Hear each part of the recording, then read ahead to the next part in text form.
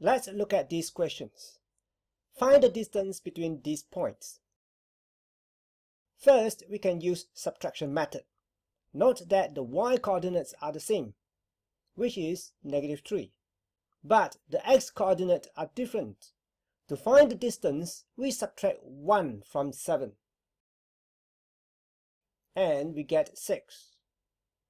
Or we can plot the point on Cartesian plane. Here is point A, 7, -3. Here is point B, 1, -3. So the distance is 6 units. Find the distance between these points. First, we can use the subtraction method.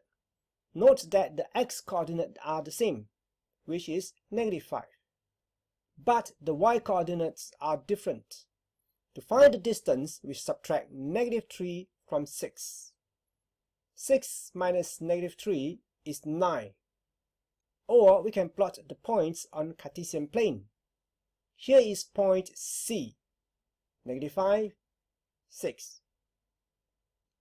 Here is point D, -5, -3.